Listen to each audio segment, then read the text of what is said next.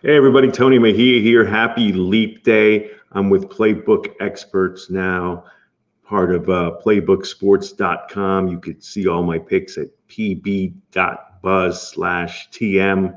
I'm doing really well in soccer right now and tackling some college basketball and NBA. This first video that I'm doing, and trust me, I'll be doing them more than every 4 years, is going to be dealing with a free pick at the end of the video on tonight's Hawaii UC Davis matchup.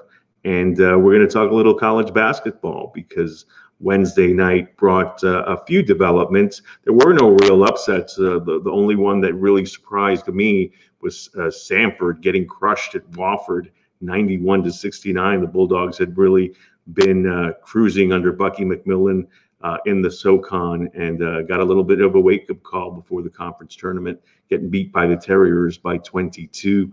But other teams really did cruise, teams that were supposed to win that are hoping to end up on the right side of the bubble. Northwestern was a big winner, defeating Maryland. Illinois survived. Minnesota 105-97. I saw that the points per minute in that game were one of the highest in recorded history. So it was hopefully you had the over on that. Another high-scoring game, was Ole Miss and Bama.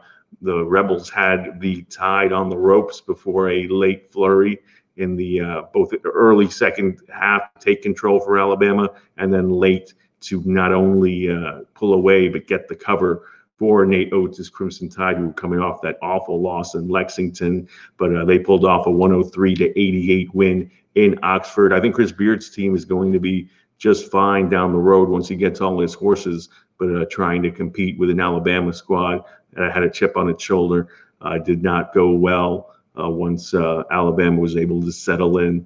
And Estrada really had one of his best games since joining Alabama. We also saw another high-scoring game and probably the game of the night, Drake surviving Illinois Chicago 107-105. That was a really exciting game, went triple overtime. Virginia was a big winner tonight, surviving at Boston College. That game was a pick'em. It was really up for grabs down the stretch before the Cavaliers hit a couple of three-pointers to take control and then made their free throws down the stretch to survive a late BC rally. Iowa State was a 58-45 winner over Oklahoma. Hilton Magic continues to deliver for the Cyclones, who are probably looking at a top 4 seed at this point, unless things fall apart. The Big East was interesting tonight. St. John's was an 82-59 winner over Butler. I still think they're on the wrong side of the bubble, and I think a lot of these teams will end up on the wrong side of the bubble. Seton Hall went to Omaha hoping for a statement and got smacked down by Creighton 85-64. The Blue Jays were obviously coming off a tough performance on Sunday at Madison Square Garden, so they bounced back. Providence was a 91-69 loser as well at Marquette. The Golden Eagles are playing some of the best basketball in the country right now. They took control of that game early, never looked back. I think the Friars have a shot, probably the best shot of all of these Big East teams that are hoping to be on the right side of the bubble come Selection Sunday, but they've got to get their act together down the stretch under first-year head coach Kim English. Xavier did what they had to do, crushing DePaul. Duke was able to beat Louisville 84-59, and you saw Kyle Filipowski was fine, no worse for the wear for what happened to him in that court storming at Wake Forest. He had 9 points, 10 rebounds, and 6 assists. Florida, Missouri got over the posted total. Gators did what they had to do at home, winning by 9, and VCU defeated Rhode Island, blowing them out. Rivalry games in the Pac-12. Oregon did not cover, but was able to survive Oregon State. That game was up for grabs over the final 8 minutes, and Arizona did manage to cover, even though it looked dicey over the final 2 minutes. Bobby Hurley was looking for that cover play down the stretch. They missed a key three-pointer, and then Arizona was able to get a 85-67 win, covering the dozen with an 18-point victory. So, really the developments tonight, I think the Big East is going to end up with fewer bids than were originally forecast for them. We'll see how the Big East tournament shakes out in New York and how these final couple of games of the regular season set up a team or two to have a shot at being on the right side of the bubble. I think Northwestern did what they had to do in beating Maryland and probably ends up happy on Selection Sunday. A really nice job for Chris Collins and what he's been able to do there. So let me give you a free pick here for Leap Day, Thursday, February 29th.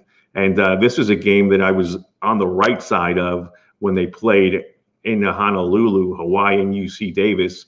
Hawaii was banged up, but I really liked the fact that they were home with their backs against the wall, and they were able to deliver behind Bernardo da Silva on February 10th, defeating UC Davis. Now, UC Davis is a 2-point favorite in this rematch, and I think they'll end up holding serve. The Aggies are pretty good at home.